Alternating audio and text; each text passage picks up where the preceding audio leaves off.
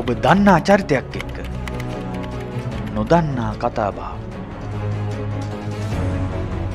චරිතයක් එක්ක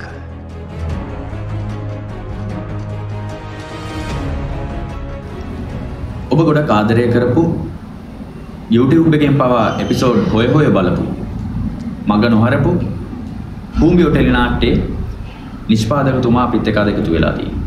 අසංක දොඩන්තැන්. අයිබෝන්යි. අයිබෝන්. අපිට අයියවාද හම්බෙන්නේ රයිගම් සම්මානුලත් එක්ක. ඉතින් මට අහන්න හිතුණා ලංකාවේ ඉපදිලා ඇයි අයියා විප්‍රවාසීව ඕස්ට්‍රේලියාවේ ජීවත් වෙන්නේ කියලා. තුලාජ් මෙහෙමයි. ඉතින් සමහර ජීවිතයේ සමහර දේවල් ඉතින් අර යන විදිහට තීරණය වෙනවා. ඉතින් අපිට අපි පවුල් සංස්ථාව ඇතුලේ සමහර දේවල් ඉතින් අපිට අර කලෙක්ටිව් ඩිසිෂන්ස් ගන්න වෙනවා. ඉතින් එහෙම එකක් තමයි ඕස්ට්‍රේලියාවේ ජීවත් වීමත්. ඉතින් අර අපි මේ හැමදේම කරන්නේ අපේ පවුල වෙනුවෙන්. ඉතින් පවුල මූලික වෙනකොට අපිට සමහර අනික් දේවල් නිර්මාණකරණයට දායක වීම සහ වෙන මම ආස කරන කලාවත් එක්ක බද්ධ වීමට මට අර තන තීරණය කර ගැනීමේ ලොකු ප්‍රයොරිටි එකක් දෙන්න බැරි වෙනවා. ඉතින් ඒ නිසා මම ෆිසිකලි ලංකාවේ නැහැ. නමුත් මගේ හිත ගොඩක් මෙතන තියෙන්නේ. සහ මම අනික් දැන් තාක්ෂණය දියුණු වෙන ඉතින් අපිට ගොඩක් දේවල් අර ෆිසිකලි මෙතන නොහිට කරන්න පුළුවන්. ඒ නිසා ඒ හරහා මම වැඩ කටයුතු බාධාවක් නැතුව කරගෙන යනවා. නමුත් අවාසනාවකට මම ෆිසිකලි එතන ඉන්නවා. ඉතින් එතනදී මට මගේ පවුල මූලිකයි. එතකොට මම ඔවුන් එක්ක සිටීම මට ඒක තමයි මම මගේ තෘප්තිය. ඉතින් ඒ නිසා මම ඔවුන් එක්ක ඕස්ට්‍රේලියාවේ ජීවත් වෙනවා. අපි අහලා තියෙනවා මේ අයියත් පොඩි කාලේ ඉඳන්ම මේ ටෙලි නාට්‍ය කලාවට එහෙම නැත්නම් අපි පොදුවේ ගමු කලාවට ගොඩක් ලැබි කෙනෙක්. එතකොට මට මෙහෙම මේ තුමිදු අයියා නළුවෙක් වෙද්දී අසංක දොඩන්තැන්න බැංකුකරුවෙක් වෙනවා. මොකද ඒ වටපිටාව හැදුනේ කොහොමද? ඒ කියන්නේ ඔයාගේ තීරණයක් මතමද නැත්නම් ඒකත් ඇවිල්ලා අර වගේ අවිනිශ්චිත දෙයක්ද? ඒකත් ඒ වගේම තමයි කියන්නේ. ඉතින් මේ ධනවාදී සමාජය ඇතුලේ අපිව නිකන් රැල්ලකට වගේ ගහගෙන යනවනේ. අපි අධ්‍යාපන ක්‍රමයේ ඉඳන්ම හදලා තින්නේ එහෙමනේ. අපිට ලොකුවට තීරණ ගන්න සහ අපි කැමති දේවල් කරන්න අපේ රටේ මම හිතන්නේ දැන් මේ වෙනකොටත් ඒක තමයි තියෙන්නේ. ඇතුලේ තීරණ ගන්න අපිට ලොකු අවස්ථාවක් නැහැනේ. දැන් කලාව කියන්නේ මම ඉපදිච්ච දවස් නම් මට ඇහිච්ච මගේ පියා සම්බන්ධ වෙච්ච සහ ඔහුගේ මිත්‍රයොත් එක්ක මේ වේදිකා නාට්‍ය ওই දේවල් එක තමයි මම ලොකු මහත් උනේ. ඒ රිහර්සල් බල ඒ සින්දු ඒ දේවල් එක්ක ඉතින් එතකොට නිතින්ම කලාව සහ මගේ පියා ලොකුවට මේ පෙරදින විශ්වවිද්‍යාලයේ ඔය සරච්චන්ද්‍ර මහත්මයාගේ සමකාලීන යාළුවොත් එක්ක ආශ්‍රය කරපු කෙනෙක්. ඉතින් ඒ නිසා ඒ දේවල් පොඩි කාලේ ඉඳන් අපිට සරච්චන්ද්‍ර මහත්මයාගේ නාට්‍ය මම ඉපදුනේ අනුරාධපුරේ. එතකොට අනුරාධපුරේට ආපු නාට්‍ය බලන්න ඒවා දකින්න සහ මගේ පියාගේ යාළුවෝ ශංකදිදී මහත්මයා, ජයලත් මනෝරත්න මහත්මයා, ජයශ්‍රී චන්ද්‍රදීප් ඒ වගේ රෝහණ දන්දෙනිය වගේ මහත්වරු තමයි නිතර අපේ ගෙදර ආවේ. ගීතර ඔවුන්ගේ ඇසුරේ තමයි මම ලොකු මහත්තුනේ. ඉතින් එතකොට ඉතින් මේ ඔය විශේෂයෙන්ම වේදිකා නාට්‍ය කියන එක ඉතින් ඒක දැකලම ඒ ගැන ලොකු ආසාවක් සහ ඒක තමයි මං හැදුණු වැඩුණු පරිසරය.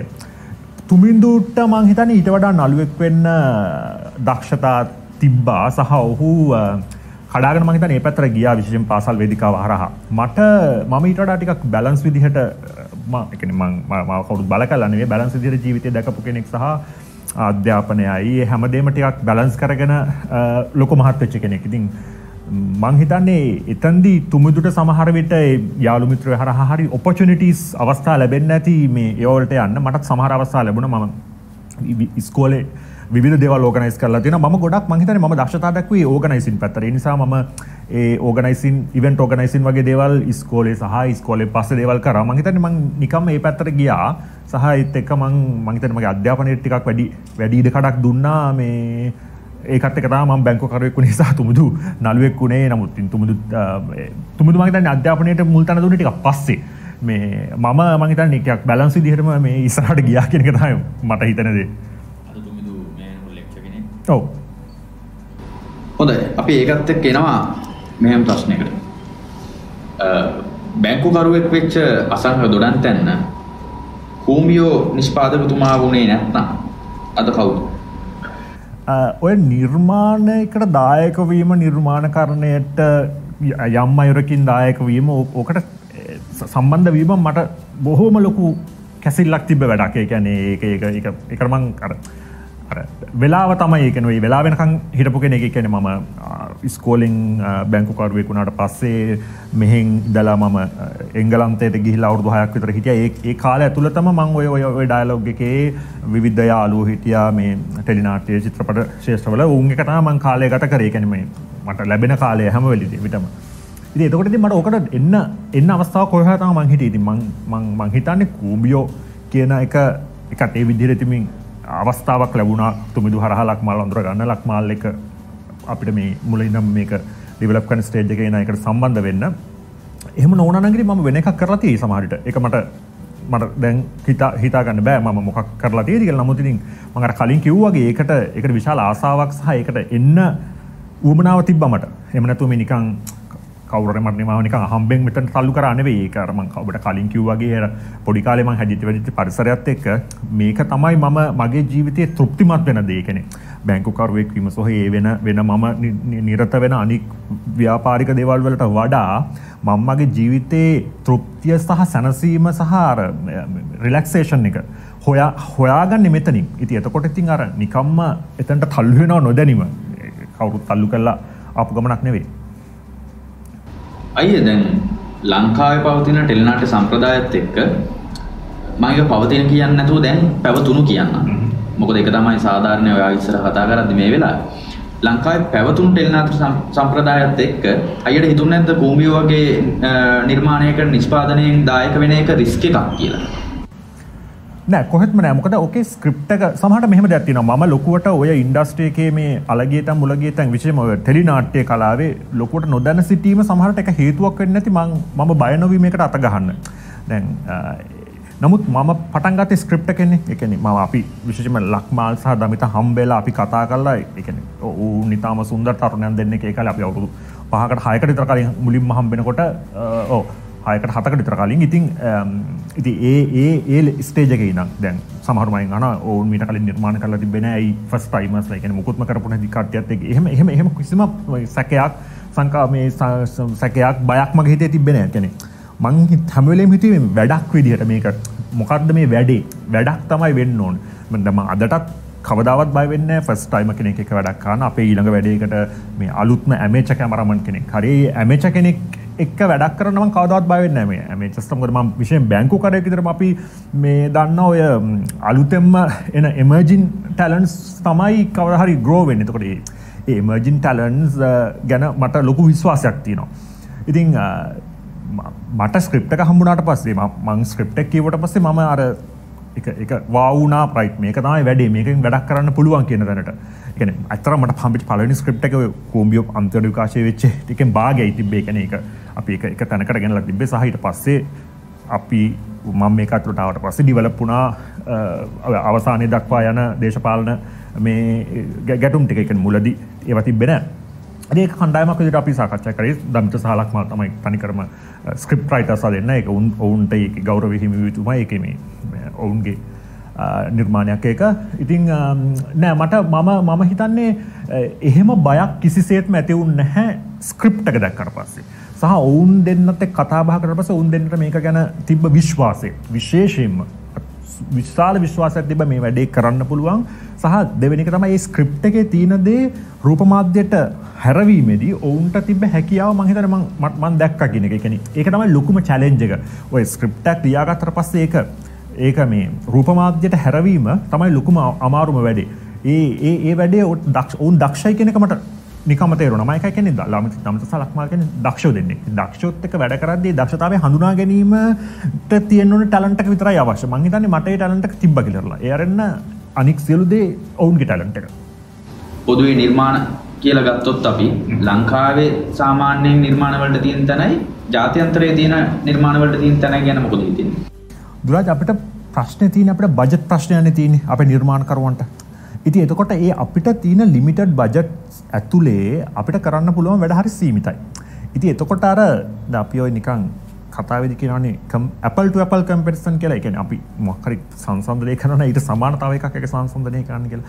ඉතින් එතකොට අපේ ලංකාවේ නිර්මාණකරුවෝ හරි දක්ෂයි. උන්ට ඉතාම දක්ෂ කැමරාමන් කෙනෙක් කියන ස්ක්‍රිප්ට් රයිටර් කෙනෙක් සහ සියලු අංශවල ඉතාම දක්ෂයෝ ඉන්නවා. නමුත් උන්ට හම්බෙන්නේ බජට් එක හරි ලිමිටඩ්.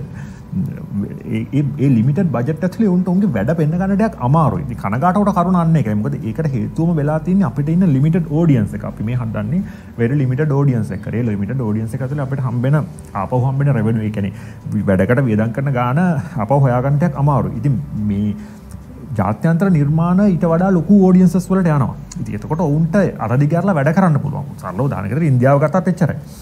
ඉතින් ඒ කියන්නේ ලොකු audience එකකට උන් වැඩ කරන. ඒතර උන්ට unlimited budget, unlimited කියන්නේ ලංකාවත් එක්ක බලද්දී අතරම unlimited comparatively. ඉතින් එතකොට උන්ගේ නිර්මාණවල හැඩය ගුණය සියල්ලම වෙනස්. දැන් කූඹියෝ ගත්තත් අපි මේ ලංකාවේ සාමාන්‍ය ටෙලිනාට්‍යයකට වේදම් කරනකොට වඩා ලොකු මුදලක් වේදම් කරලා තමයි හැදුවේ. ඒක හැම දශමකින්ම මේක පේනවා කියලා මං හිතනවා. ඉතින් එතකොට නමුත් අපි අවුරුදු 4ක් ස්ට්‍රගල් කරා මේ විදිහට හදපු නාට්‍ය ටෙලිවිෂන් එකේ විකාශය කරගන්න. මේ ඉතින් ඕක තමයි තත්ත්වය. දැන් එහෙම ගිහිල්ලා සමහරට දැන් ඒකෙන් පස්සේ ඔබ කිව්වා වගේම ආයිත් පාරක් කූඹියෝ සහෝදරයා ඒ කාලේ විකාශය වෙච්ච අනික් ටෙලිනාට්‍ය වලින් පස්සේ මිනිගන් දාලා එක්තරා මට්ටමකට පස්සේ ආයිත් ඉන්ඩස්ට්‍රි එක ආයිත් පල්ලෙහාට ඇවිල්ලා තියෙනවා. මං කියන්නේ අපිට ඒ ලෙවල් එක මේන්ටේන් කරගන්න බැරිලා තියෙනවා. මං ඒකට කිසිම පුද්ගලයෙක් දොස් පවරන්නේ නැහැ. කියන්නේ විශේෂම කොහේ නාලිකාවලටවත් ටෙලිවිෂන් channel වලටවත් මං දොස් පවරන්නේ නැහැ. මං හිතන්නේ ඒකේ ප්‍රශ්නේ තියෙන්නේ ඔවුනුත් කිසියම් මට්ටමක හිරවීමක ඉන්නා යන ඔඩියන්ස් එකක්. ඉතින් එතෙන්දී අපි දෙගොල්ලන්ටම එකහුව වෙලා මේකේ ගුණාත්මකභාවය ඉහළ නංවන්න සහ ප්‍රේක්ෂකයට උසස් රස වින්දනයක් ලබා දෙන තැනකට මේක ගේන්න වෙනවා. ඉතින් පිටරටවල් සහ තව අනික් ඇවනියුස් තියෙනවා නිර්මාණකරුවන්ට ගෙනියන්න පුළුවන්. විශේෂයෙන්ම දැන් අපි මේ වෙලාවේ බලන දේ තමයි අපේ ලංකාවෙන් විදේශ වලට කියලා තියෙන ඩයස්පෝරා කියන ඉන්න විශාල පිරිසක් එළියේ ඉන්නවා. ඔවුන් මේ අපේ නිර්මාණත් එක්ක සම්බන්ධ වෙනවා. එතකොට ඔවුන්ට යන්න පුළුවන් සහ මම හැම වෙලේම හිතන දේ තමයි අපි නිර්මාණ කරන්න ඕනේ මේ දූපතර විතරක් නෙවෙයි. මෙතනින් එළියට යන්නම තමයි අපි නිර්මාණ කරන්න ඕනේ. ඉතින් අර ඉනිෂියලි පොඩි චැලෙන්ජ් එකක් තියෙනවා. මෙතනින් එළියට යන නිර්මාණ කරනකොට අපිට කොහොමද මේ බජට් එක, ඒ කියන්නේ අපිට දැන් පූර්වාදර්ශයක් නැහැනේ තාම. අපිටම තමයි මේ පාර කපාගෙන යන්න වෙලා තියෙන්නේ. ඉතින් එතකොට එළියට ගියොත් තමයි එළිය මාකට් එකක් හොයාගත්තොත් තමයි අපිට අර ඔබ කියන විදිහේ විදේශ නිර්මාණත් එක්ක සංසන්දනය කරන්න පුළුවන් විදිහ නිර්මාණ හදන්න පුළුවන් වෙන්නේ. ඉතින් මගේ ලොකුම එෆර්ට් එක මේ වෙලාවේ මම සහ කූඹියෝ කණ්ඩායම අන්න එතනට යන එක. ඒ කියන්නේ තව අඩියක් මේ දූපතෙන් එළියට එක අඩියක් එක ලොකු අඩි තියන්න බෑ අපිට. මේ පුංචි අඩි තියන්න වෙන්නේ. අපිට මේ ඉන්න රීජනල් මාකට් එකට. ඒක එක චූටි අඩියක් තමයි කූඹියෝ iFlix එක හරහා දැනට අපි බංග්ලාදේශයේ එහෙම ටිකක් ජනප්‍රිය විදිහට බලලා තිනවා. ඔය ආෆ්‍රිකානු රටවල්ලත් ටිකක් බලලා තියෙනවා. ඉතින් කූඹියෝ තමයි මේ විදිහට අපි එළියට ගියම හිතන්න ටෙලිනාට්‍ය එකකට එළියට ගියේ පළවෙනි නිර්මාණය. ඉතින් ඒක වුණත් එහෙම දාගන්න පුළුවන් වුණේ අර මම ඔබට කලින් කිව්වා වගේ ලංකාවේ ටෙලිනාට්‍ය එකට සාමාන්‍ය වියදම් කරනවට වඩා මුදලක් වියදම් කරලා හදපු නිසා. ඉතින් ඒක රිකවර් කරගන්න ටිකක් අමාරුයි. නමුත් ඒක තමයි රිස්ක් එක. ඔය ප්‍රශ්නට හරියටම උත්තරේ ඉතින් ඒක කම්පෙයාර් කරන්න නම් අපිට පොඩි අතදි ගාලා බජට් දාන්න අපේ නිර්මාණකරුවන්ට මුදල් දෙන්න වෙනවා. උන් එහෙම කරොත් එහෙම අපිට කවදා හරි දවසක ඒවත් එක්ක සංසන්දනය කරන්න පුළුවන් නිර්මාණ ලංකාවේ බිහි වෙයි. ඒ ගැන මට 100%ක් විශ්වාසයි. ඔය කිව්වා අපේ දූපතේ තියෙන වටපිටාවත් එක්ක කොහොමද කූඹියෝ ඉන්ටර්නැෂනල් අප්‍රෝච් එක ගත්තේ මේ විදිහට?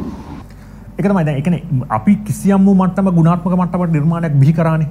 ඒ නිර්මාණයක් බිහි කරාට පස්සේ සහ ඒකට මේ විශාල මේ ප්‍රේක්ෂක පිරිසක් ආකර්ෂණය වුණානේ. ඒක ටිකක් වෙනස් අත්දැකීමක් හැමෝටම මේ ලංකාවේ ඉන්නේ. ඒ කියන්නේ ප්‍රේක්ෂක නිර්මාණයත් එක්ක බද්ධ වීම. ඒක ඔබ කලින් කියපු විදේශ නිර්මාණ වලට එක්ක තියෙන පොඩි නැඹුරුවක් තමයි. එහෙම තමයි ඒක අර ෆෑන් බේස් හැදෙන එක, ෆෑන්ස්ලා නිර්මාණයත් එක්ක විවිධ වෙන පොඩි නිර්මාණ කරන එක. මේ ඒක ඒ විදිහේ වැඩක්. ඉතින් ඒ පළවෙනි පාරට කූඹියොත් එක්ක එහෙම කූඹි ගුලෙන් පටන් ගන්න කූඹි සමාජයක ඒක පොඩි දැන් දැනට Facebook එකට ගියොත් තියෙනවා 100ක් විතර කූඹියොත් සම්බන්ධ pages. ඉතින් ඒවා හැදිලිවරලා එක එක්කෙනා වෙන නිර්මාණ චිත්‍ර අඳින්න, පොඩි වීඩියෝස් හදන්න, ගේම්ස් හදන්න, ඒ වගේ දේවල් කරන්න ගියාම අර ඒක අර ෆෑන් බේස් එකක් ඉන්නවා මේකට. මේකට ඩෙඩිකේටඩ් ෆෑන් බේස් එකක් ඉන්නවා කියන එක තේරුණා. එතකොට දැන් සරලව කිව්වොත් එහෙම මේ ඔන්ලයින් ට්‍රෙන්ඩ් එක ඉන්දියාවට වුණත් පොඩ්ඩක් දැනුණා. දැන් ඉන්දියාවෙන් ඉන්ටර්විව්ස් දෙකක් කරන් තිනවා. ඉන්දියාවේ හින්දු පත්තරෙන් ලක්මාල්ව ඉන්ටර්විව් කරලා තිනවා. සහ තව ඔන්ලයින් ඉන්දියාවේ ඉඳන් මම මාව සහ ලක්මාල්ව දෙන්නම ඉන්ටර්විව් කරා ඉන්දියාවේ ඉන්න මේ ජර්නලිස්ට් කෙනෙක්. ඉතින් ඒ කියන්නේ ඔවුන් උනත් බලාගෙන ඉන්නවා මේ ට්‍රෙන්ඩ් එක මේක තමයි අනාගත ට්‍රෙන්ඩ් එක මේ ඔන්ලයින් ට්‍රෙන්ඩ් එක. දැන් iFlix වලින් පස්සේ ඔය iFlix මේ රීජන් එකේ ඉන්නේ Netflix, Amazon ඒ වගේ සමාගම් මේ පොඩි ඉමර්ජින් මාකට්ස් වල වෙන වැඩ බලාගෙන ඉන්නේ. ඉතින් එතකොට මේ අපිට වෙනවා ඒගොල්ලන්ට දැනෙන දෙයක් කරන්න.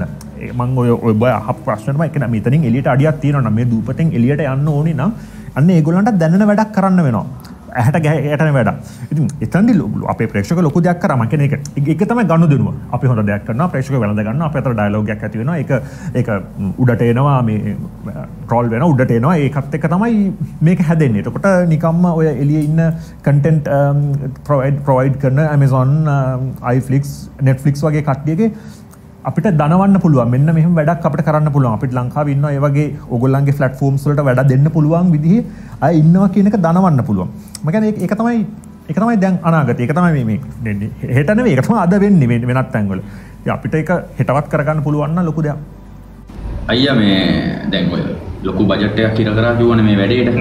ඒක නිසයි මේක අපේ වචනෙන් කිව්වොත් පත් උනේ කියලා කිව්වනේ. එතකොට දැන් ඕක රිකවර් කරන කාරණාවේදී මේ එයාලයින් එකට දුන්නා නේද කූඹියෝ? මොකද උනේ ඒක?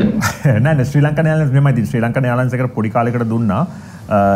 එයාලයින්ස් වල ලොකුවට ඒවට ගෙවන බජට් තිබ්බේ නෑ සහ ඒක මම ඇත්තටම තාමත් ඒක අතහැරලා නෑ උන් එක කතා කරන්න ඕන. නමුත් ශ්‍රී ලංකන් එයාලයින්ස් වල ටික කාලයක් තිබ්බා.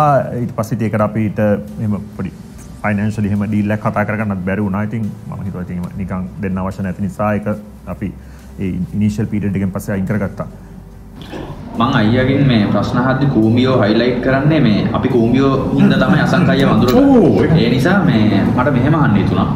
දැන් අසංක අයියා කූඹියෝ නිෂ්පාදකයා කියන තැනින් අයින් කළා ප්‍රේක්ෂකයාගේ තැන තියලා කූඹිය ඇරුණාම ඔබ කැමතිම ලංකාවේ ටෙලිනාට්‍ය මොකක්ද?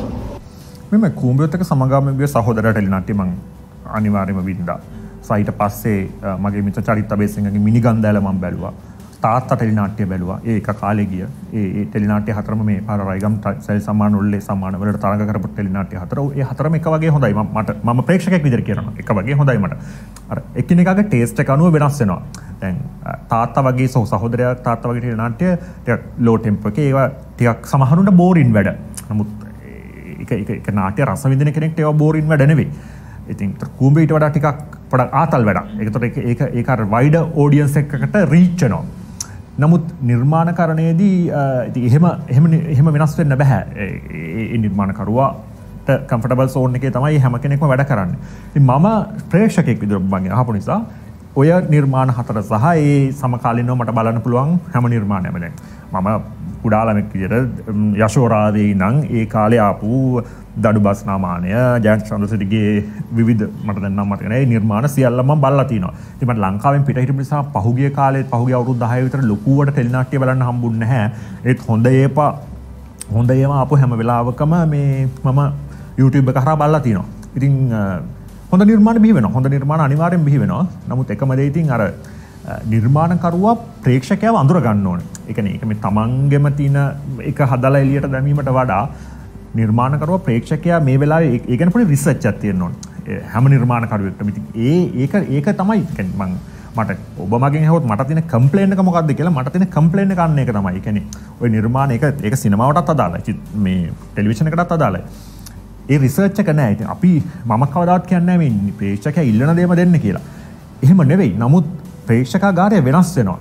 විශේෂයෙන්ම අපිට ඉන්නවා දැන් තාක්ෂණයේ දිනුනොත් එක්ක මේ ෆොරින් මේ ඔය කලින් කියපු ෆොරින් ටෙලි සීරීස් ඒවා බලන්න ලොකු ක්‍රවුඩ් එකක් ඉන්නවා. ඒවා දැන් හරි අවේලබල් නේ ෆ්‍රීලි.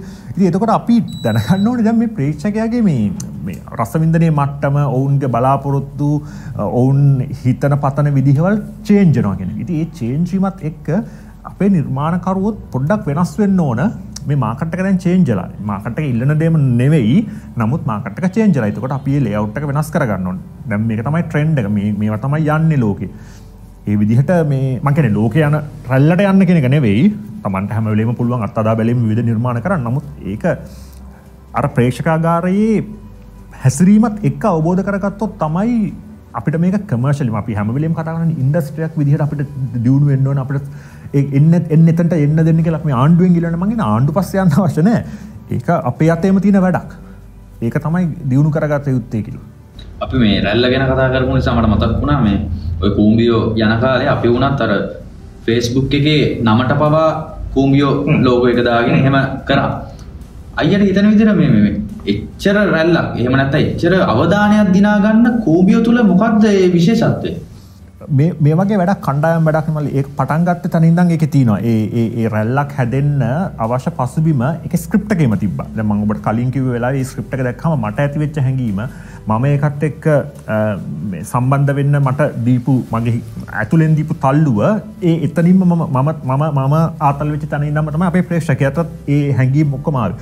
සහ ඊට පස්සේ සම්බන්ධ වෙච්ච අපේ මේ ක්‍රූ එක අපිට දීපු සපෝට් එක. ඒක වැඩක් විදිහට හදන්න. සහ ඒකට අපිට සම්බන්ධ වෙච්ච නළු නිලියෝ කලන තුමින්දු ජයශ්‍රී මම අසාධාරණ නම් කියන එක සියලු දෙනාම අන්තිමට සම්බන්ධ වෙච්ච පීටාල් මේද දක්වා ඒ සියලුම දෙනා මේවට සම්මානයෙන් පුදු ලැබුව ඇන්රු උදාර ඒ හැමෝගෙම යුරේනිගේ ඒ හැමෝගෙම කන්ට්‍රිබියුෂන් එකෙන් තමයි මේ වැඩේ ඔපමට්ටම් වුණේ. ඉතින් මේක අර නිකන් පොළවෙන් අහුලගත්ත මැණික් ගලක් ඔපමට්ටම් කරනවා වගේ වැඩක් තමයි. ඒක බොහොම සීරුවෙන් පහසුවෙන් කරන්න ඕනේ වැඩක්. ඉතින් ඒකට හැමෝගෙම දායකත්වය අඩු වැඩි වශයෙන් ලැබෙනවා. ඉතින් එතකොට අර ඒ විදිහේ අර වාව් ප්‍රොඩක්ට් එකක් එළියට එනකොට ඒකට නිකම්ම මේ අපේ ෆෑන් බේස් එක සම්බන්ධ වෙනවා. ෆෑන් බේස් එකක් හැදෙනවා. ඉන්න ප්‍රේක්ෂකයෝ සම්බන්ධ වෙනවා සහ ෆෑන් බේස් එකක් හැදෙනවා. ඒක මේ කූඹිය හරහා ඔය වෙච්ච දේ අලුත් දෙයක් ලංකාවේ. ඔය විදිහට Facebook එකේ මේ විශේෂම සමාජ මාධ්‍යවල Facebook කරහා නම් වෙනස් කර ගැනීම ඒවට වෙන විවිධ මේ චිත්‍ර ඇඳලා සහ දේවල් කිරීම අලුත් වැඩක් ලංකාවට. නමුත් ඒක ලංකාවට අලුත් වුණාට ලෝකෙ අනිත් තැන් වල වෙනවා. මේ විවිධ නිර්මාණات එක්ක මිනිස්සු යම් මට්ටම් වලින් සම්බන්ධ වෙනවා. සහ ඔය විදිහ නම් හදාගන්නවා. ඉතින් ඒකට ලංකාවටම ආවේනික දෙයක් වෙන්නේ නැතුව නම් මම නම් ඒක වෙන තැන් වල දැකලා නැහැ ඔය. නමට ෆොන්ට් දාලා හදාගන්න එක ඉතින් අලංකාර ප්‍රේක්ෂකයාත් ක්‍රියේටිව්නේ. ඉතින් එතකොට ඔවුන්ට තේරෙනවා රයිට් දැන් මම මේක කොහොමද මේකත් එක්ක සම්බන්ධ වෙන්නේ කියලා හිතලා සමහරට ඒක වෙන්නේ නැති. හැබැයි එකක් තාම පැහැදිලිව කියන්න සමහර හිතනවා මේ අපි කරපු වැඩවවා කියලා අපි කරපු මාකටිං වැඩ කියලා. අපි නම් කිසිම මාකටිං වැඩක් කරලා නැහැ. ඒ විදිහට මේ ඒවා සැබවින්ම ඒවා ගෞරවය හිමි වෙන අපේ ප්‍රේක්ෂකයන්ට. ඒවා නම් වශයෙන් මම කවුද කියලාවත් දන්නේ නැහැ කරේ. ඔය මුලින්ම කූඹියොන්ට ෆ්‍රේම් එකක් අර Facebook ෆ්‍රේම් හදලා දැන් නම් ඒක හරිම ජනප්‍රියයි. ඒ ෆ්‍රේම් හැදිල්ල ඒ ෆ්‍රේම් එකක් හදපු තැන ඉඳන් පස්සේ නම වෙනස් කිරීම ඔය හැමදේම ඔවුන්ගෙන් ස්පොන්ටේනියස්ලි ආපු දේවල්. ඒක ඔවුන්ගේ නිර්මාණකරණ. ඒ කියන්නේ අපේ නිර්මාණ අපේ නාට්‍ය නිර්මාණකරුවෝ වගේම දක්ෂ නිර්මාණකරුවෝ පිටසක් එළියේ ඉන්නවා. ඒ ඔවුනුයි අපි අතර සමාජ මාධ්‍ය දාලා අපි දෙගොල්ලෝ එක්කහුවීම තමයි ඔය හරහා තමයි ඔය බිහි වුණේ කියන එක තමයි මම හිතන්නේ. මට සහ පොදුවේ ගත්තාම ප්‍රේක්ෂකයාට මේ මොහොතේ තියෙන ප්‍රශ්නේ අසංකයෙන් අහන්න. කූඹියෝ සීසන් 2 දෙන්නේ එහෙම නැත්නම් ෆිල්ම් එකක් එනවා කියලා තාරාංශයක් තියෙනවා. මෙහෙමයි අපිට මම ලක්මාල් සහ කූඹියෝ කණ්ඩායමට අපිට දිගටම නිර්මාණ කරන්න ඕනේ. නමුත් අපි විශේෂයෙන්ම ලක්මාල් නිර්මාණයක් කරන්නේ ලොකු රිසර්ච් එකක් කරලා. ඒකට කාලයක් යනවා. අපිට දිගටම නිර්මාණ කරේ දෙන්න ඕනේ. නමුත් ඒ නිර්මාණ අපි තම සීරුවෙන් හොයලා බලලා රිසර්ච් එකක් කරලා ඒ රිසර්ච් ඒක කාලය අරගෙන කරන්නේ. අපිට කිසිසේත්ම ටෙලිවිෂන් එක අතාරින්න අවශ්‍යත් නැහැ. ඒ කියන්නේ අපි මේ අපිට එහෙම මේ වෙනස්කම් නැහැ මේ ටෙලිවිෂන් එකට කරන වැඩ බාල වැඩ හෝ සිනමාව තමයි උසස් වගේ ඒ වගේ මනස්කාර අපේ ඔළුවල නැහැ. අපි හිතන්නේ මේ හැම මාධ්‍යයකටම YouTube එකට එකක් හැදුවා. තම කෙටි කරන YouTube එකට පොඩි වැඩක් කරත් අපිට ඒක වැඩක් තමයි. ඒක යන මාධ්‍ය අදාළ වෙන්නේ නැහැ මේ වැඩේ හොඳ නරක තීරණය කරන්න. මොකද ලංකාවේ එහෙම පොඩි මතයක් තියෙනවා මේ අර වගේ වැඩ එච්චර වැඩ නෙවෙයි මෙතන සිනමාව තමයි වැඩේ කියලා. නමුත් ඉතින් අපිට ඕනේ මේ හැම මාධ්‍යයකම අපිට පුළුවන් කොටස කරන්න. ඉතින් ඒ නිසා අපි ටෙලිවිෂන් එකේ ඊළඟ වැඩකටත් ලැහැස්ති වෙන අතරම අපේ දැන් පොඩි අපේ කරගෙන යනවා ඔය සිනමා පටයකටත් ලැහැස්ති වීම. ඉතින් ඒවා ඔක්කොම මේ බොහොම අර ඉනිෂියල් ස්ටේජ් එකේ තියෙන වැඩ. දැන් සිනමා පටය නම් අපි යම් තත්දුරකට දැන් සාකච්ඡා මට්ටමේ තියෙනවා මේ දේවල් තෝරා ගැනීම සම්බන්ධයෙන්. ඉතින් ඒ අතරතුර ඔය ඔබ කියපු කූඹියෝ දෙකද වෙන ටෙලි නාට්‍යයක්ද කියන මම දන්නේ නැහැ මේ අවස්ථාවේ. ඒක පිටපත ලියවෙන විදිහ සහ ඒකට අපිට ඒ වෙලාවට හිතන දේ මම ඔබට කලිනුත් කියවනේ මේ අපි වැඩ කරන්නේ පොඩක් අපේ ප්‍රේක්ෂකාගාරය ගැන දැනුමකින් ඇතුව සහ පොඩි ඒක ලොකු රිසර්ච් එකක් නෙවෙයි. එහෙම රිසර්ච් කරන්න අපිට මේ සම්පත් සහ දේවල් නැහැ ප්‍රේක්ෂකාගාරය ගැන. නමුත් අපි ප්‍රේක්ෂකාගාරය දිහා බලාගෙන ඉන්නේ. ප්‍රේක්ෂකාගාරයේ හැසිරීම වෙනස් වීම බලාගෙන ඉන්නේ. එතකොට අපි අපේ හැම නිර්මාණයක්ම අපි හදන්නේ ඒ ප්‍රේක්ෂකයාත් එක්ක සම්බන්ධ වෙන්න. එහෙම නැතු මේ අන්න මෙන්න අපේ වැඩි උඹලා බලනවා නම් බලපන් නැත්නම් නොබල ඉන්නපන් වගේ දෙයක් නෙවෙයි. අපිට අවශ්‍යයි ප්‍රේක්ෂකයා සමග සම්බන්ධ වෙන්න. එතකොට ඒ සම්බන්ධ වෙන්නම තමයි අපි වැඩ කරන්නේ. එතකොට ඒ නිසා අපි ඒ ප්‍රේක්ෂකාගාරය දිහා බලා ඉන්නවා. ඉතින් කූඹියෝ දෙක එනවා නම් ඒකේ ඒ පිටපත අපිට සැටිස් වෙන්න පුළුවන් මට්ටමකට ඩිවෙලොප් වෙච්ච දවසට කූඹියෝ දෙකක් හැදෙයි. එහෙම නැත්නම් අපිට හිතනවා නම් වෙන වැඩක් දැන් මේ වෙලාවේ හොඳයි මේ වෙලාවේ දාන්න මේ ලංකාවේ විශේෂයෙන්ම ඔය කුඩු සහ මද්ද්‍රව්‍ය ගැන ලොකු මේවාවක් තියෙනවා. අපිට හිතුනොත් එහෙම අපි මේ වගේ වැඩක් කරමු කියලා අපි මේ වගේ වැඩක් කරයි. ඉතින් එක ඇවනියුස් තියෙනවා අපිට කරන්න. මේ නමුත් ඔය සිනමා පටයක් ගැන කතා බහක් තියෙනවා අපි අතර. ඉතින් ඒකත් බලමු අපි ඉස්සරහට අපිට කොහොමද මේ අපේ ප්‍රේක්ෂකයත් එක්ක ආයි සම්බන්ධ වෙන්න පුළුවන් කියලා අනිවාර්යයෙන්ම අපි ප්‍රේක්ෂකයන්ට කියන්න තියෙන්නේ අපි දිගටම වැඩ කරනවා. අපේ අලුත් වැඩක් ඒක ටෙලිවිෂන් වැඩක්ද සිනමාවේ වැඩක්ද කියන්න ඊළඟට එන එක කියන්න මට මේ වෙලාවේ හරියටම බෑ. නමුත් අලුත් වැඩක් එනවා. අපි අලුත් වැඩයකට සැලසුම් කරමින් සහ අලුත් වැඩේට මහන්සි වෙමින් ඉන්නවා මේ වෙලාවේ. ඉතින් අලුත් වැඩක් එයි අනිවාර්යයෙන්ම. අසංක දොඩන්තැන්න කියන නිෂ්පාදකතුමාට රයිගම් සම්මානුල්ලේදී හොඳම නිෂ්පාදකයාට සම්මානය හම්බෙනවා. ඒක නිසා මට අහන්න හිතුණා මේ අවංකවම ලංකාවේ සම්මාන සහ සම්මාන උළෙලවල් ගැන මොකක්ද හිතෙන්නේ? සම්මාන උළෙලවල් හොඳ දෙයක්. ඒ කියන්නේ ලෝකේ හැමතැනම සම්මාන උළෙලවල් තියෙනවා. ඒ හරහා නිර්මාණකරුවෝ ඇගයීමකට ලක් වෙනවා. ඒක හොඳ දිරිගැන්වීමක්. දැන් රයිගම් සම්මාන උළෙල ගත්තොත් මේක අවුරුදු 15ක් නොකඩවා පවත්වාගෙන යනවා. ඉතින් ඒ හරහා විශාල දැන් පහුගිය අවුරුදු 15 අවසන් වෙච්ච එක දක්වා ගොඩක් දෙනෙක්ට ඒ ඇගයීම සහ දිරිගැන්වීම ලැබුණා. ඒ නිසා මම හිතන්නේ කෝම්බියේ සම්බන්ධයෙන් ඒ ගෞරවය හිමි විය යුතුමයි. නමුත් කෝම්බියෝ හදපු අපි අපේ කණ්ඩායම ඒ විදිහට සම්මාන කිසිම අවස්ථාවක අපි සම්මාන බලාපොරොත්තු වෙන්නේ අපිට බලාපොරොත්තු වෙච්ච දේ තමයි අපිට මේ ප්‍රේක්ෂකයා සමග සම්බන්ධ වෙන්නේ. ඒ දේ අපිට ලැබුණා. ඉතින් මම හිතන්නේ ජනතා සම්මානය හොඳටම ඇති අපිට සන්තෝෂ වෙන්න කිසිම සම්මානයක් නොලැබුණා. නමුත් ඒ අපේ මහන්සිය අපේ කන්ට්‍රිබියුෂන් එක මේ විදිහට ඇගයීමකට ලක් කිරීම අපිට ධෛර්යයක්. ඒක ඔබ දන්නා දැන් ඉස්කෝලේ ප්‍රයිස් ගිහින් අපි ප්‍රයිස් එකක් හම්බ වෙනකොට කුඩා ළමයින්ට අපි ආසයි. ඒ මානසිකත්වය අදටත් අපේ තියෙනවා. ඉතින් ස්ටේජ් එකට ගලා සම්මානයක් ලබා ගැනීම සතුටක්. ඒක නිහතමානී ආඩම්බරයක්. ඒ සතුට තියෙනවා. නමුත් මම හිතන්නේ ඔය සියලු සම්මාන අපිට ලැබෙන්නෙම අපේ ප්‍රේක්ෂකයා අපිව එක්තරා මට්ටමකට ඔසවා තැබීම නිසාම තමයි මේ කුඩිය හරහා. ඉතින් දැන් ඉස්සරහට තව සම්මාන උත්සව කීපයක් ඉන්න තියෙනවා මේ අවුරුද්දේ. ඉතින් සමහර විට අපි වෑගීමකට ලක් වෙයි, සමහරට නොලැබෙයි. ඉතින් මම ඒ ගැන නම් කිසිම සුබේචනයක් නෑ. මොකද සම්මාන උත්සව කියන්නේම ඒ සම්මාන උත්සව හරහා සමහර සම්මාන උත්සව වලට යම් ඒක ඇතුළේ යම් පොලිටික්ස් තියෙනවා සහ ඒ දෑ තීරණ ගැනීමේ ජූරි මණ්ඩලයේ 5ක් 6ක් හෝ 7 දෙනෙක්ගේ කලෙක්ටිව් ඩිසිෂන් එකක් විදිහට. ඒක ඔවුන්ගේ රුචිකත්වයට ඒකට බලපානවා. ඒගොල්ලෝ නිර්මාණය දකින්නේ කොහොමද? සමස්ත කලාවම දකින්නේ කොහොමද? ඔවුන්ගේ දේශපාලන මතවාදත් ඒවට බලපානවා. ඒ නිසා මේ සම්මාන උළෙලවලදී පොඩක් අර ලොකු වයිඩ් ඔඩියන්ස් එක හිතන විදිහ ආයත නෙවෙයි සම්මාන ලැබෙන්නේ. එහෙම විවේචන තියෙනවා. ඉතින් මම හිතන්නේ ඒකම තමයි ලෝකෙ හැමතැනම සම්මාන වල සිද්ධ වෙන දේ. ඒ නිසා මම හිතන්නේ අපිට සම්මාන ලැබුණා. ඔව් සන්තෝෂයි. නමුත් ඉස්සරහට සම්මාන ලැබීම හෝ නොලැබීම අපිව අධෛර්යයටපත් කරන්නේ නැහැ. නමුත් ඇගයීමක් ලැබුණොත් ඒ ගැන සන්තෝෂයක් තියෙනවා. අවසාන ප්‍රශ්නේ විදිහට මම අහනවා. මමත් කූඹිය රසිකයෙක්. ඒක නිසා දැන් කූඹිය ආපු රිද්ම් එකත් එක්ක එපිසෝඩ් යම් සීමාවකදී එකපාරට පොලිටිකල් view එකක් එනවා. ඒ මැදිහත් වීම ඒ මොහොතේ අපි කියමුකෝ ඒක අනාරක්ෂිතයි කියලා හිතුන්නේ නැද්ද නාට්‍යයේ? එහෙම හිතුන්නේ නැහැ. මොකද පිටපත ලියද්දිම මම ඔබට අර කලින් කිව්වා වගේ අපිට අපේ ප්‍රේක්ෂකාගාරය ගැන දැනුමක් තිබ්බා. අපි දැනගෙන හිටියා අපේ නාට්‍යයේ ටාගට් ඔඩියන්ස් එක මොකක්ද කියලා. මේ වගේ වැඩක් කොයි විදිහේ ප්‍රේක්ෂකාගාරයකටද ළඟා වෙන්නේ. කූඹිය නාට්‍යයේ මේ ග්‍රාමීයව ගමේ වැඩ කරපු වැඩක් නෙවෙයි. එහෙනම් ලොකුවට ගමට ගිය වැඩක් නෙවෙයි.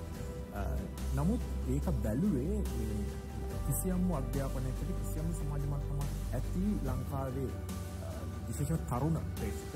ඒක තරුණම කියන්න බෑ. එතන ඩෙමොක්‍රසියක් තියෙන වෙනසක්.